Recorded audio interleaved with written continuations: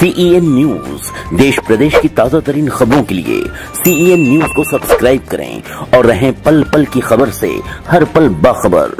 सिद्धार्थनगर जिले में कन्या सुमंगला योजना का शुभारंभ जिले के प्रभारी मंत्री स्वामी प्रसाद मौर्य ने किया। उनके साथ स्थानीय सांसद जगदम्बिका पाल मौजूद रहे। इस अवसर पर मंत्री जी ने दूर दराज से आए लाभार्थियों को चेक वितरित किया और सरकार की उपलब्धियां गिनवाई। उन्होंने कहा कि बेटियां देश का भविष्य हैं, इनका भविष्य उज्जवल बनाने की ज़रूरत है।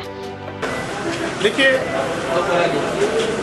वर्तमान में भारतीय जनता पार्टी की सरकार चाहे केंद्र की हो चाहे प्रदेश की, यशस्वी प्रधानमंत्री माननीय नरेंद्र मोदी जी हों या यशस्वी मुख्यमंत्री उत्तर प्रदेश माननीय योगी जी, नित्य प्रति हम नई कल्याणकारी योजनाओं के साथ जनता के बीच में जाते हैं और हम जनता के प्रति जो हमारी जवाबदेही हम 100% उसको सुनिश्चित करने का प्रयास कर रहे हैं। उसी दिशा में आज माननीय मुख्यमंत्री योगी आदित्यनाथ जी ने कन्या सुमंगला योजना का शुभारंभ उत्तर प्रदेश की राजधानी लखनऊ अपने आवास कालिदास मार्ग से किया और 1 बजे के बाद प्रदेश के सभी जिला मुख्यालयों पर हमारे जिला प्रभारी जहां पहुंच रहे हैं जिला प्रभारी के द्वारा, अन्यथा हमारे स्थानीय सांसद व विधायकगण के द्वारा इस कार्यक्रम का शुभारंभ किया जा रहा है।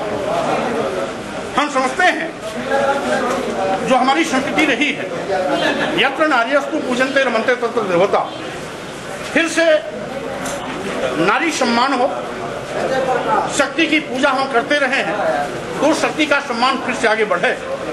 इसीलिए बेटियों के संवर्धन के लिए, बेटियों के सम्मान के लिए, बेटियों के उत्थान के लिए 6 स्तर पर कन्या सुमंगला जैसी कल्याणकारी योजना शुभारंभ करके उनको आर्थिक सहयोग दे करके उनके समुन्नत विकास के लिए रास्ता प्रशस्त किए जाने का कार्य किया जा रहा है।